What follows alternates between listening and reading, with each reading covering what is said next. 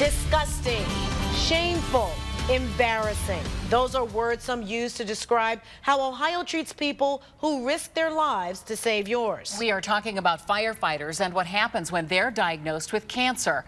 5 on Your Side investigator Sarah Buttison has been digging into this for months. Well, Sarah, that cancer diagnosis may be because of their work. There is growing evidence showing an indisputable link between fighting fires and getting cancer. But so far, Ohio lawmakers refuse to recognize that link, leaving firefighters without help they need when they face a battle more frightening than flames. Make sure you turn the treatment field on. This is one of the ways. Everything should be a go. Yep. So Mike Palumbo is fighting. And I am back on therapy then. The toughest battle of his life. And basically, this device generates a field at 200 megahertz. He has glioblastoma. It's magnets, and it goes through my head to stop the cancer cells from spreading. An aggressive form of brain cancer. The first thing that popped into my mind is my wife and my children and how it's going to affect them. The 48-year-old father of 5 was diagnosed last fall. I have a 7-year-old son, and, I thought about, because at the time we were doing something where I was holding his hand, and I thought, I may never feel his hand as a grown adult. The cause in most cases is unclear, but Mike says he knows why he is sick. He blames the job he loves. Do you believe that your cancer was caused by fighting fires? Yeah, I definitely do. There is an association between firefighting and cancer, and that association does appear to be causal. Tom Hales is a medical epidemiologist with the Centers for Disease Control. He conducted a landmark study reviewing 60 years of data from more than 30,000 firefighters. We found that firefighters had increased risk for all cancers, and that increased risk was primarily driven by 6 types of cancers. This is his fire coat. Including oral cancer. It has been hanging here for 5 years, and I don't have the heart to move it. It took the life of Dawn Huff's husband, Tommy, a Cleveland firefighter. You still miss him? Oh, tremendously. I can't get over it. He was everything to me. You really know that you have an expiration date. And the leukemia Steve Westcott battled and beat, not once, but twice. We all do, but when you know yours is coming, possibly sooner than others, that hits you pretty good. News Channel 5 investigators found there's more, a lot more evidence than just Dr. Hale's data. We found study after study connecting fighting fires to an increased risk of cancer. Studies done around the globe and here in the U.S., the types of cancer varied. The results always the same. But in spite of the evidence, we found Ohio is one of just 16 states refusing to offer help to firefighters who get cancer. I feel almost embarrassed as the state of Ohio. For years, Senator Tom Patton has tried to pass what's known as presumptive cancer legislation. We can't even get it out of a committee. A similar bill in the House is also mired in bureaucracy. There's no other disabling injury that someone in Ohio will receive while working that we don't take care of. The law would guarantee firefighters workers' compensation benefits if they get cancers proven to be connected to fighting fires. Benefits that would allow them to take time off without using up their sick days, and full medical coverage, something they don't get now. The bills are astronomical. Cleveland firefighter Mark Saley says his fellow firefighters held a benefit to raise money when he battled lymphoma. I've never seen, gone through something like that, and I've never seen medical bills that high. So why is it Ohio lawmakers won't pass this legislation? I'm Sarah. I'm with News Channel 5. Nice to meet you. Nice to meet you, and maybe some other time. We went to Columbus to ask Susan Cave. She's fought against it for years as head of the Ohio Municipal League, a lobbying group funded by Ohio's towns and cities with your tax dollars. Could you explain quickly why you oppose the legislation? One of the things was that we heard it was going to cost a good bit of money. She's right. The state estimates the cost could be as high as $75 million a year. Firefighters are getting sick doing their jobs. Aren't we obligated to pay the bills? You're being obnoxious about all this. And I said I had an appointment to keep. I am trying to get out of here. If they need a face to put to it, I'm willing to be that face. So I'm on battery power right now. Mike says just his magnetic device costs $23,000 a month. Add in the pills, treatments, and surgeries, and he worries he'll exceed the $1 million his medical insurance will cover.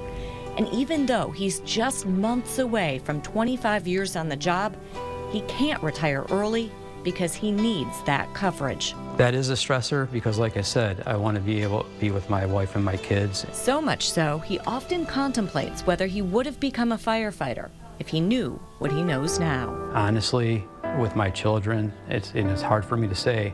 I don't know if I would. You know, it's a great job, but my family's more important. Mike underwent surgery Tuesday to remove a tumor from his brain. He's still in the hospital tonight. He's doing well, but he is in pain. He's expected to be released tomorrow. Wow, I'm sure this story that people are seeing tonight, they are shocked by what is happening to our firefighters and the cause and what is happening with his cancer and maybe not being able to pay his bills. It's a really stressful and difficult time, and when you don't have the workers' compensation benefits, it makes it even more stressful. All right, heart-wrenching to see them even questioning the choices that they've made along the way. Thanks, Sarah. Absolutely. Very important story. Major developments tonight in an exclusive 5 on Your Side investigation. We first told you how Ohio fails firefighters battling cancer last week. Now investigator Sarah Buttison tells us state lawmakers are taking another look at a law to provide the help they need. During a hearing in Columbus today, an Ohio Senate committee watched our exclusive investigation featuring Mike Palumbo, a Beechwood firefighter and father of 5 currently battling brain cancer. The first thing that popped into my mind is my wife and my children and how it's going to affect them. If you can go to sleep tonight and not have any compassion for this video, I will pray for you. I will pray for you. That's Mike Palumbo's father testifying before the Ohio Senate Insurance Committee today. He and a few dozen other supporters asked the senators to okay a bill to provide benefits for firefighters like his son. Our 5 on Your Side investigation found Ohio is just one of 16 states that refuses to recognize the link between fighting fires and cancer. A link documented over and over in scientific studies here in the U.S. and around the globe. State Senator Kenny Yugo expects our story to influence how lawmakers vote. I think it's going to have an impact because, you know what, maybe for the first time in a long time we can actually listen and do something. There's one thing to listen to this bill year after year after year. It's something else to actually respond to that bill. So why hasn't Ohio passed the law? The Ohio Municipal League, a lobbying group funded with your tax dollars, keeps fighting it, claiming it would cost a good bit of money. Here's what happened when we questioned Executive Director Susan Cave. Firefighters are getting sick doing their jobs. Aren't we obligated to pay the bills? You know, you're being obnoxious about all this. And I said I had an appointment to keep. I am trying to get out of here. One more development tonight. After seeing that exchange, the mayor of Bridgeport, Ohio, sent this letter to Susan Cave. It says as a member who pays dues, he is, quote, embarrassed and upset by how its executive director responded to our questions. We plan to keep following this story, and we'll let you know what happens with the legislation. On Your Side, I'm investigator Sarah Buttison, News Channel 5. A major victory for firefighters thanks to a News 5 investigation. Today, state lawmakers passed a bill. It will help firefighters battling cancer.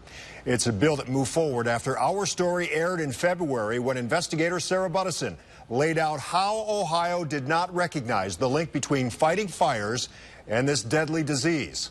Sarah was in Columbus for today's historic vote. It was an incredibly emotional moment here at the Ohio House Chambers in Columbus when a bill firefighters have been fighting for years finally got approved by state lawmakers. This was the moment Ohio firefighters like Steve Westcott have waited for. I had so many emotions. I didn't know if I should cheer, scream, start crying, to smile. It pulls at my heartstrings. It's no wonder. The law overwhelmingly approved by Ohio representatives today is named after Mike Palumbo. The Beechwood firefighter is battling brain cancer. His story caught lawmakers' attention after he was featured in our February investigation. It just means something to me on so many different levels. And I thank you for all your help. and all my brother firefighters. Our investigation found Ohio was one of just 16 states that failed to recognize the link between fighting fires and cancer, in spite of several scientific studies proving a connection. This gives firefighters a better chance at not just surviving, but beating their cancer and getting back on the job quickly. Doug Stern is with the Ohio Association of Professional Firefighters. He says his colleagues will now get workers' compensation benefits when diagnosed with certain types of cancer. Benefits that will help Mike keep fighting the toughest battle of his life. I'm not going to let anybody down. I'm going to keep pushing forward. That's what firefighters do. So what happens next? Amendments to the bill still have to be approved by the Ohio Senate. The bill will then be sent on to Ohio Governor John Kasich. Sources tell us Kasich will sign it into law. In Columbus, I'm investigator Sarah Buttison, News 5.